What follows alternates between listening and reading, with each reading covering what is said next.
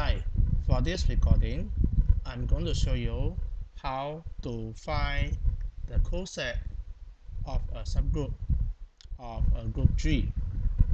We are given the subgroup H, E, J, K, L of G, where the K table of G is given. We are going to find all the distinct left and right cosets of H in G. To do this, first we must understand what is the coset of a subgroup. According to John Fraleigh's text, the first course in Abstract Algebra, section 10, page 97, it says that let H be a subgroup of G. The subset AH consists of A times H for all the H in the subgroup H there of G is a left coset of H containing A, while the subset H times A consists of HA, where H in H there is the right coset of H containing A. After we understand this, now we proceed to find the left coset of H first. To do this, the first left coset of H, I'm going to do E times H, where this consists of E times E, E times J, E times K, E times L. Since we know E is identity element, so we know that E times E is E, E times J is J, E times K is K, E times L is L. So this is the first coset, E times H. Now let's look at another coset. I'm going to pick A times H now. This is another left coset, A. I pick A because A has not appeared in E times H yet.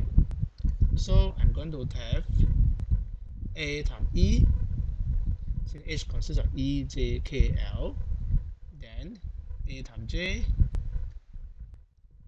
and then A times K, then A times L. And let's look at what is A times E. A times E is A. You can see this from the diagram. A times E is A. And then A times J, we find out that A times J is equal to G. So I'm going to write down G there. Then A times K, in this case, A times K is equal to I. So I'm going to write down I here. Then A times L. A times L in this case is D here. So I'm going to write down D. So this is another coset. So I have two cosets really. One of them is E times H, and another one is A times H. Now there is also another coset because so far we have 8 elements now.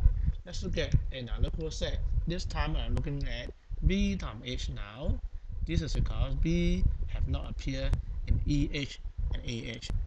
B times H will consist of B times E, B times J, since H consists of E, J, K, L, and then B times K and B times L.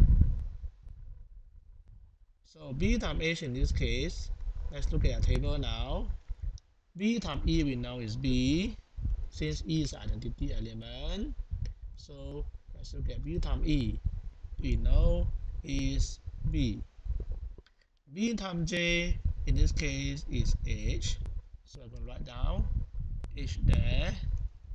And B times K in this case is C. So I'm going to write down C here.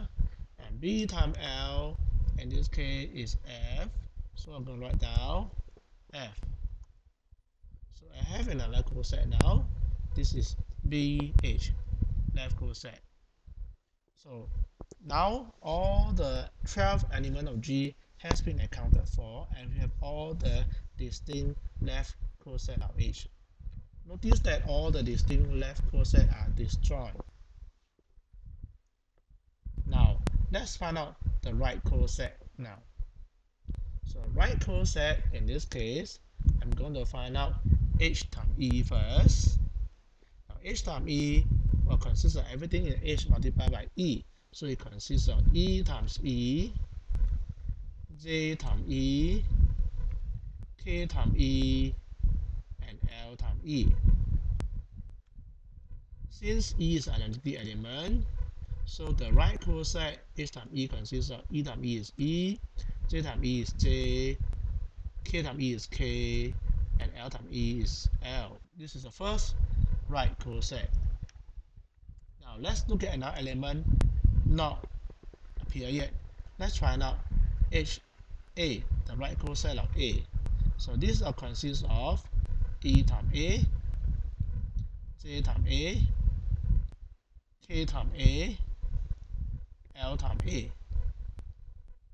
So in this case, let's find out what is this element. We know that E times A is A, so I can write down A here. J times A in this case is I here, so I can write down I here. And K times A in this case is D here, so I write down D. And L times A in this case is G here, so I write down G. So this is the second coset H times A. I have two cosets already, counted for 8 elements. Now let's look at the third coset. This time I'm looking at H times B now. Right coset of B, since B had not appeared yet. So I'm going to start with E times B, J times B, K times B, and L times B, since H is E, J, K, B, L. Now, E times B is B, since E is the identity element. And J times B, in this case, we find out that J times B is F. So I can write down F. Then K times B, in this case, is H. So I can write down H there. And L times B is C, so I can write down C. So I have all the right coset now. The right coset in this case, HB consists of B, F, H, C.